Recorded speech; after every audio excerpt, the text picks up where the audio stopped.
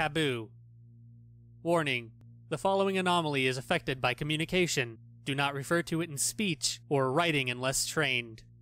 Item number: restricted per Protocol 4000-ESHU. Object class: Keter. Special containment procedures: the extra-dimensional location described below, as well as the entities and landmarks contained therein, are nomenclative hazards, ESHU class, and therefore may not be referred to by any name, title, or designation. Only descriptions may be used when referring to the forest outside normative space, and native entities thereof. Variations must be made in these descriptions each time a subject is described. Descriptions may be color-coded for clarity. Footnote: to activate colorblindness accessibility, click here. And florid language may be used for the sake of nomenclative diversity. In the event of a nomenclative containment breach, standard ESHU class recontainment protocol must be carried out immediately by the individual responsible for the breach. If the individual is rendered unable to perform the procedure, the responsibility falls to the individual's next of kin. If the individual responsible for the breach has no known next of kin, the individual's name must be expurgated from all existing documents and records. Any other individuals possessing the same name are to be administered Type G viral amnestics and assigned a new one. In accordance with Order 05-4000-F26, at least one successful expedition into the strange and dangerous woodland area must be carried out per year to assess any deviations from baseline abnormality. Due to the high risk involved in entering the place where the nameless are found, personnel sent in to conduct research must be trained in standard exploration protocol as detailed in 4000-SCP. Unauthorized documentation of the forest found in chimneys must be suppressed via standard information containment protocol. Unauthorized individuals with knowledge of procedure 4000-Halloway are to be administered amnestics. Footnote: amnestic class to be determined on a case-by-case basis, and may be released following a period of disquisitional rehabilitation. Description: the SCP in question is an extra-dimensional forested area with numerous anomalous qualities, including a hazardous nomenclative phenomenon. This anomalous location is accessed by performing 4000-Halloway. See document doc-4000-H. After completing the procedure, subjects emerge from the opening of a dilapidated brick well fixed into the forest floor. See Fig 1.2. The only way to reliably traverse the unusual terrain is by use of a single dirt path. Explorations that diverged from said route have resulted in immediate loss of contact with participating subjects. The sole safe road may only be traversed in a single direction, and any attempt by subjects to turn back and return the way they came will result in similar loss of contact. The unnamed world does not adhere to the constraints of linear space. Cartographic endeavors have resulted in vastly different routes being recorded with each expedition, and sections of the mandatory trail which should logically overlap or intersect do not. Footnote: similar topographic abnormalities have been observed in geonormative forests as well, though no direct connections between these phenomena have been confirmed. The only consistency in the layout is the access point, which is always located at both ends of the main road. The only way for a subject to safely exit the woods which have no name after they have begun following it is by walking its entire length and returning to the place where they began at the opposite end. A variety of anomalous entities native to the nameless habitat have been documented. Native entities often undergo changes in physical structure when unobserved, which has made it difficult for researchers to determine which recorded entities are unique beings, and which are newer iterations of those previously documented. Entities claim they have no control over these changes, and frequently express dissatisfaction when they occur. Native entities often obstruct the trail which subjects tread, making it necessary for subjects to interact with them to progress.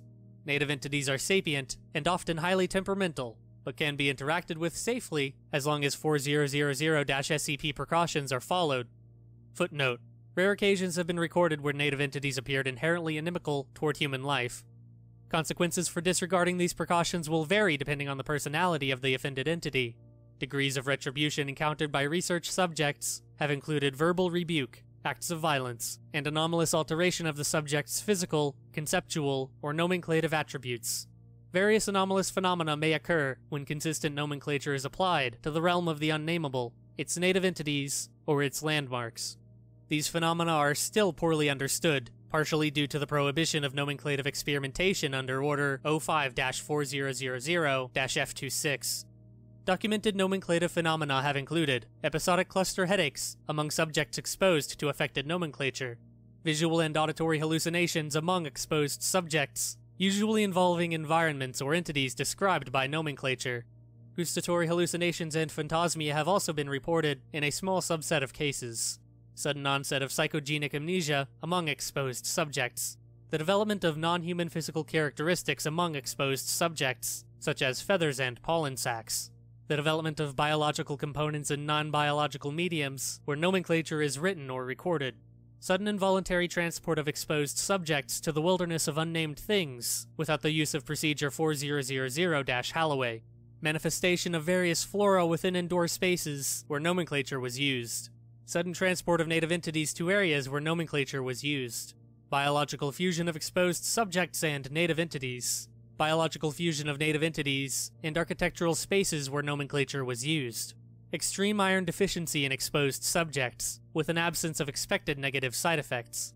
Only Order 05-4000-F26 was ratified by the Overseer Council in 1954. A 1970 amendment requires that 05-4000-F26 receive unanimous endorsement from the Council every 10 years in order to remain in effect. To date, no Overseer memos regarding 05-4000-F26 have been disseminated to lower clearance levels. Notable containment breaches. Accessing content, please stand by. Request, notable CB. Access granted. Addendum. The following are examples of anomalous phenomena observed during nomenclative breaches. Reach date, 9th of June, 1954. Named subject, the glade of which we seldom speak. Summary. Initial discovery and subsequent breach took place in an abandoned home in rural Connecticut. Circumstances of the discovery are unclear due to a lack of surviving personnel, but a general timeline of events has been established. Timestamps are in standard NATO format. 1340S. The Hollow of Unspoken Titles is discovered and given a temporary Type E. Footnote. Archaic object class used as a preliminary designation for newly discovered anomalies, still in an unsecured state. Designation by Field Agent Garrett Bradley, creating nomenclative breach. 1345S. Field Agent Moira Donati enters the land beyond the flu and is never recovered. 1347S. Agent Bradley begins to gradually sink into the hardwood floor. Nearby agents flee the area. 1348S. Soon after exiting the house, all agents are suddenly rendered immobile, with the exception of Timothy Woods, who was not aware of the Type E designation. 1349. Immobilized agents vocalize distress as their torsos elongate. 1351S. Elongation ceases after agents have reached a height approximating that of the chimney where Procedure 4000-Halloway was performed. Smoke expels from their facial orifices. Timothy Woods reports these developments via radio to Site 8. Secondary breach is caused when Timothy Woods repeatedly uses the phrase, the blank, to describe the world where words have power. 1355S. Timothy Woods states that he sees his name in the trees. Site 8 personnel press Timothy Woods for further information. Timothy Woods attempts to orally consume his radio and soon expires from internal injuries.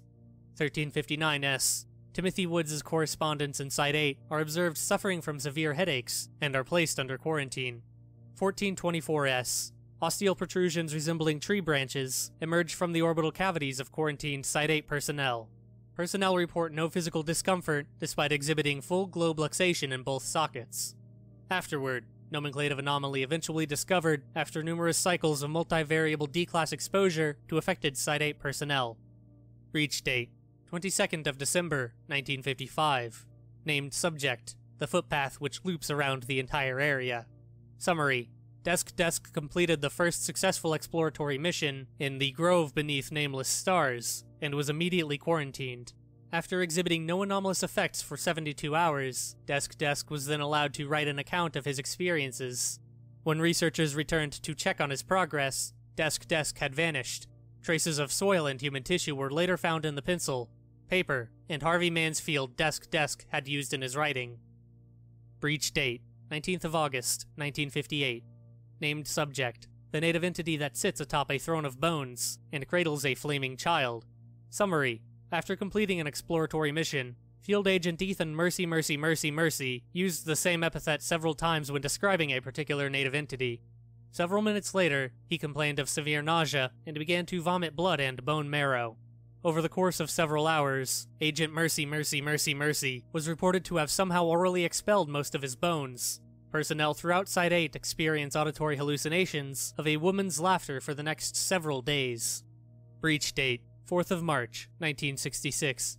Named subject, the native entity that resembles a feathered lion with a skeletal ram's head. Summary: college student Vanessa Hayforth attempted to check into numerous medical facilities in and around Portland, Oregon, complaining that her head had become covered in flesh despite exhibiting no signs of unusual tissue growth.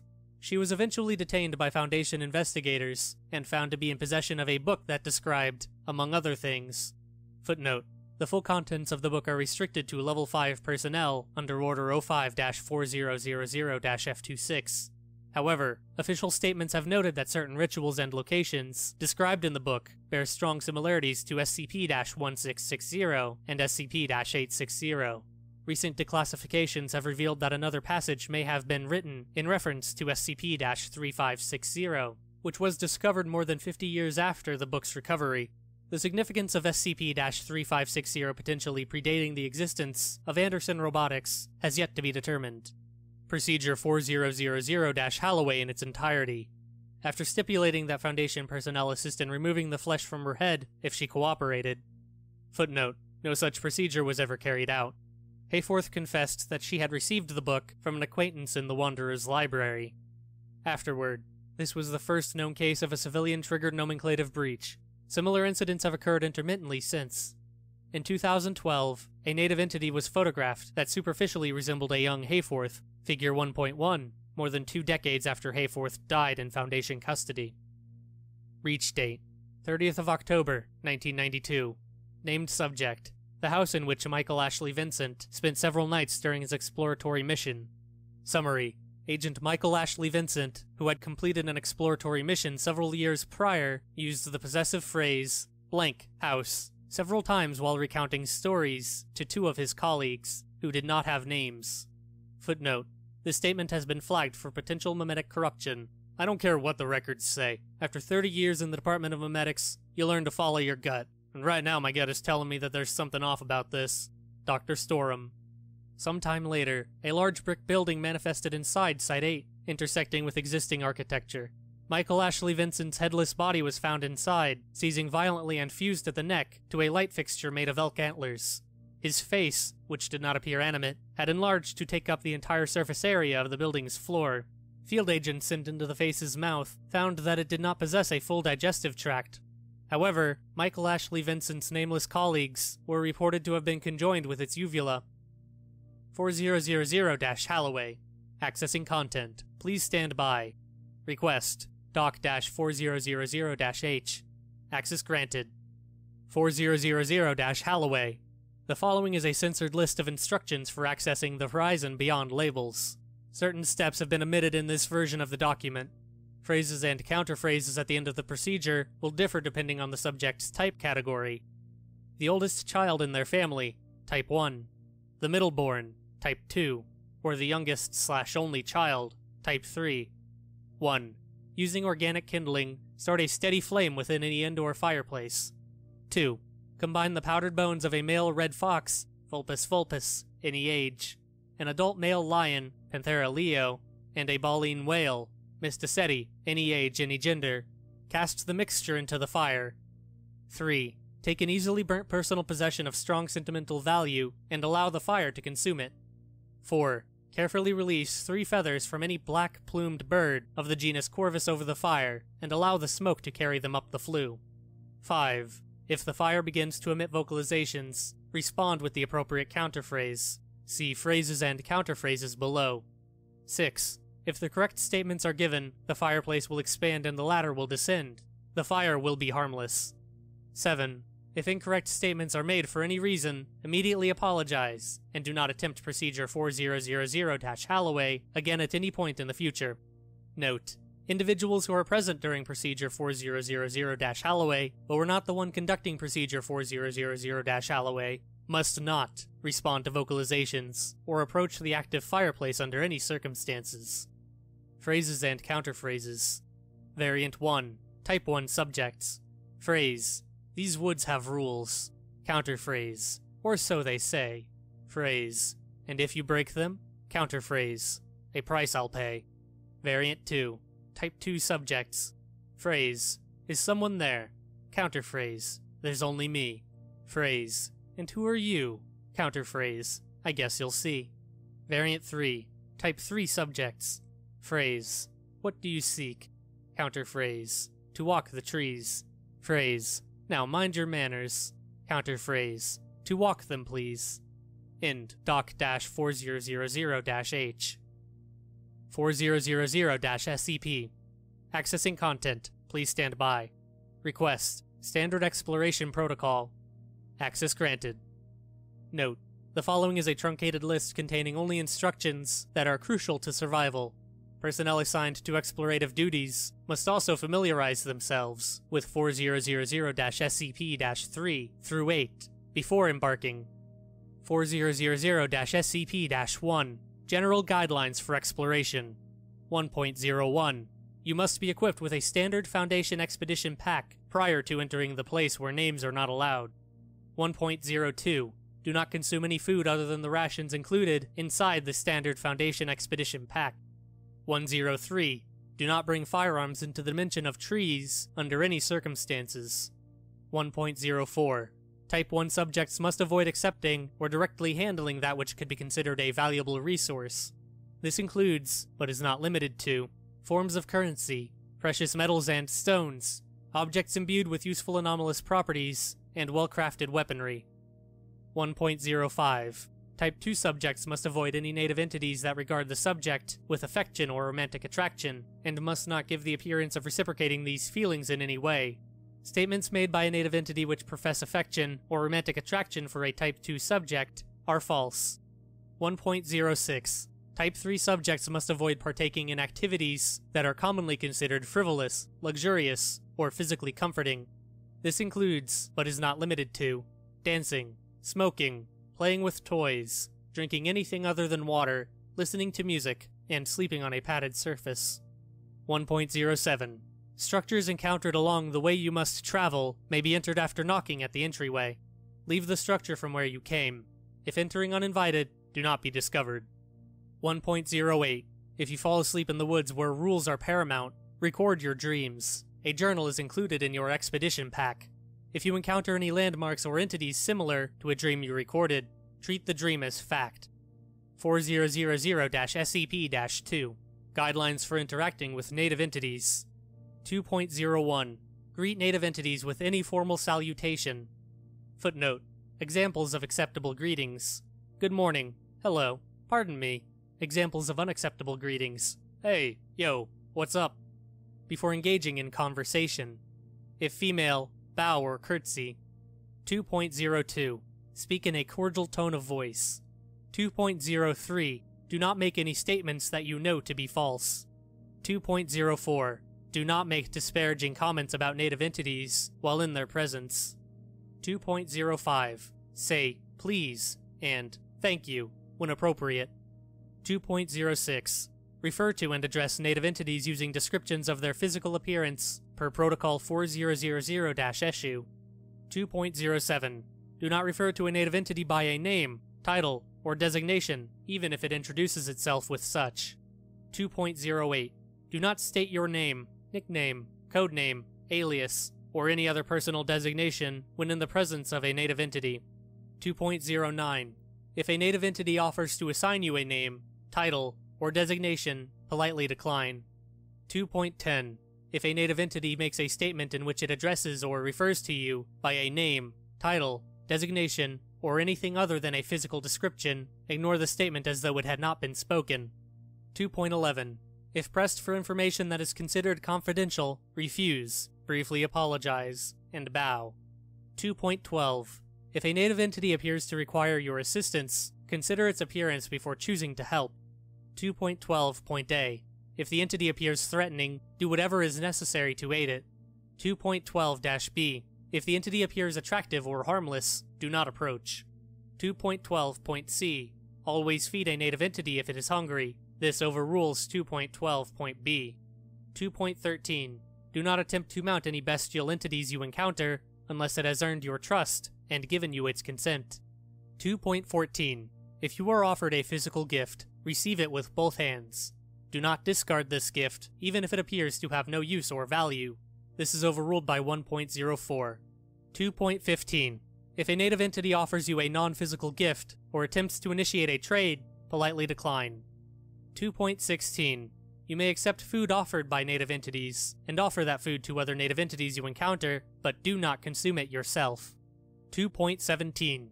Do not sleep in any lodging offered by native entities. You may sleep inside the residence of a native entity as long as you do not have an invitation to do so. 2.18. If a native entity offers to accompany you on your journey, accept, but do not tell them where you are going. 2.19. If you are aided by a native entity, you must aid it in return if you have not done so already. 2.20.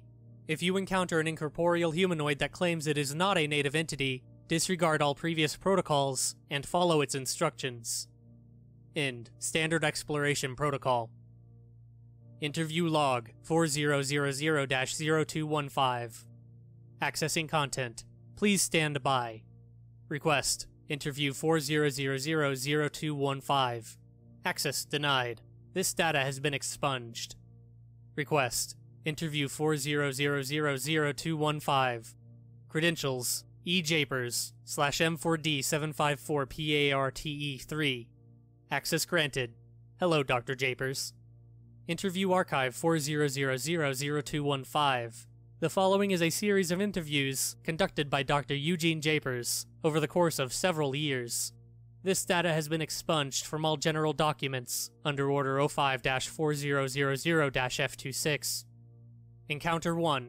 Interviewer, Dr. Eugene Japers. Interviewee description, the native entity with a head resembling that of a rabbit's. See Figure 2.1. Forward. Interview conducted in 2005 during Dr. Japers' first expedition into the space where speech is deadly. Begin log. Good morning, strange traveler. Dr. Japers. Good morning. It's nice to see a new face around these parts. Kindly excuse the smoke, just staring my thoughts. How is your name? Dr. Japers. I'm sorry, I'm afraid I can't tell you that. Dr. Japers bows. Are you simple? I'm merely asking how your name is. My name is smelt of raspberries lately, I think. Or snapdragons, perhaps. It's so hard to tell these days, but one makes an effort. Dr. Japers. My apologies. I'm afraid my name has tasted rather tart as of late. Footnote. Dr. Japers was later reprimanded for violating SCP-2.03. Leporine entity laughs and doffs its hat. No, I'm the one who should apologize. I shouldn't have pried. Dr. Japers. It's quite alright, I don't mind at all. It has been lovely to meet you, but I must be on my way. Must you, though? My home is close by, and I was hoping to invite you in for tea. Dr. Japers bows again. Dr. Japers. I'm terribly sorry, but unfortunately I cannot stop at this moment. Perhaps another day. Very well. Until next time, stranger whose name tastes rather tart. End log. Encounter 2. Interviewer, Dr. Eugene Japers. Interviewee description, the gentleman with the leporine visage. Forward. Interview conducted in 2008 during Dr. Japers' fourth expedition into that burrow betwixt the bricks. Begin log. Dr. Japers crests a hill and discovers his hare-like acquaintance tending to a patch of cabbages. Good afternoon, stranger, pardon me, we've met before, haven't we? Dr. Japers. Good afternoon. I believe so, yes. 3 years ago, if memory serves. I remember now, you ran off in quite a hurry. Dr. Japers. Yes, my apologies for that. At that time I was new here and wary of those I encountered. Still the apologetic one, I see. No matter. You are not from here. Very interesting. What woods are you from? Dr. Japers. I do not come from any woods. Nonsense. Certainly you have trees where you're from, do you not? Dr. Japers. We do have trees, but they're very sparse. Most of the land is covered in homes and businesses. They are inferior woods, but woods nonetheless. Tell me, how did you get here? Dr. Japers. I see you have an inquiring mind. I would like to ask you a question, if that's all right. Pardon my lack of manners. I consider myself something of a scholar, you see, and I get a bit excited when I have a chance to learn of forests outside my own. By all means, pose your question. Dr. Japers. When we last met, you said it had become difficult to describe your name. Do you have any theories for why that may be? I can only assume it's because of how long we've been apart. My name and I, that is. It was a good name, a proud name, I'm fairly sure. By this point, though, it's probably decayed from its former grandeur, if it even still exists. Dr. Japers, where do you think it is currently? First, fellow scholar, you must answer my previous question. Dr. Japers nods. Dr. Japers, I came through the old but distinguished well at the end of the footpath I'm presently perambulating. Footnote. This information is not considered classified from native entities. The other individual hesitates before speaking. Oh my, it's been quite some time. I'll be frank, I thought all the old allies had died out. Did your grandfather or some such relation have a lover out here? Dr. Japers bows. Dr. Japers, my deepest apologies, I'm afraid I cannot answer that question. Very well, I understand. I'd invite you to my cottage for tea, but I suppose that's not possible for you, is it? Dr. Japers, I'm afraid not. The conversational partner laughs, plucks a cabbage leaf, and offers it to Dr. Japers. You needn't fear so much. Take this and be on your way. Dr. Japers accepts the leaf with both hands. Dr. Japers, thank you very much. Happy travels to you, and may you find the one you're looking for. End log. Afterward, Dr. Japers later used the cabbage leaf to feed a native entity resembling a field mouse, which in turn aided him on his travels. Encounter 3. Interviewer, Dr. Eugene Japers.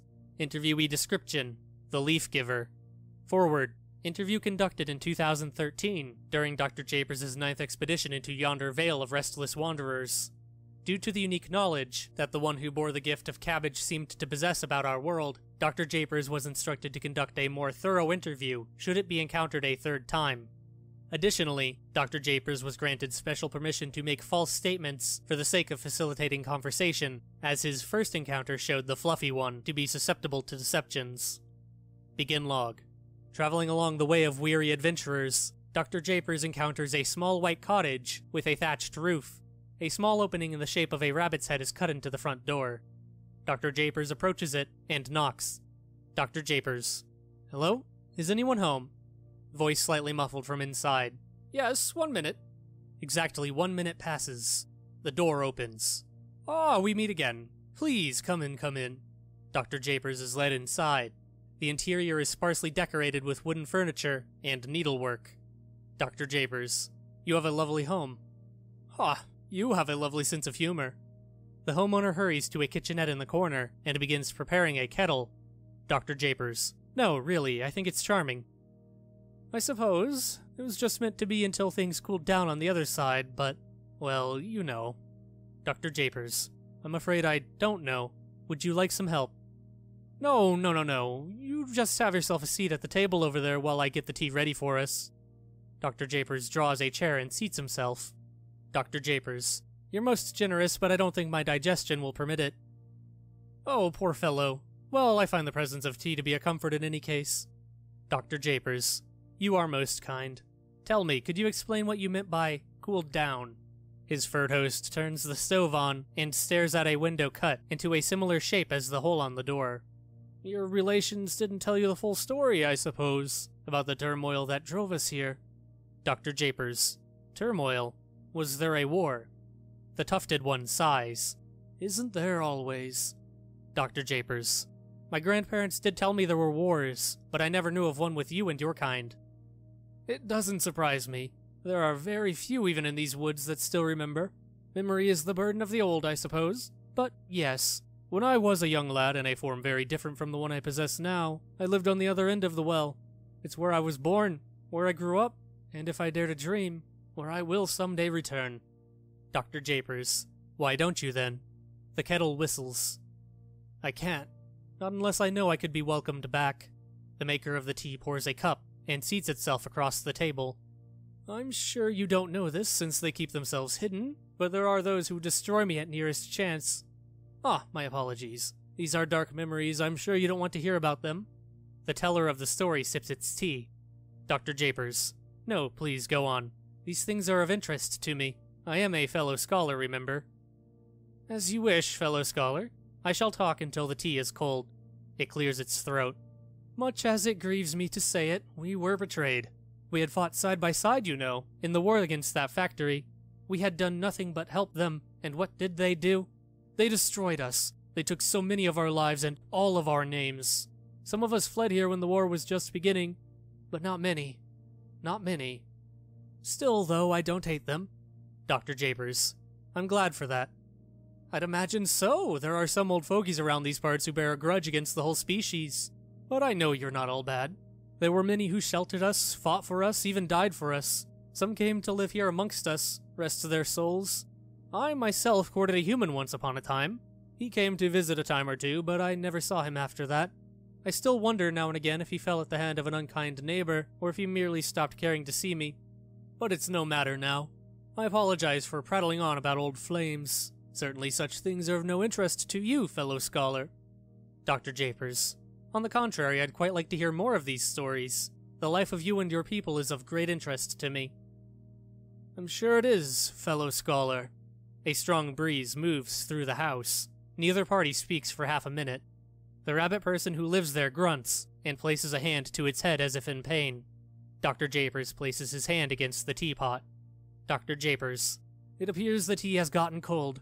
I think it's time I took my leave. Speech slightly slurred. What?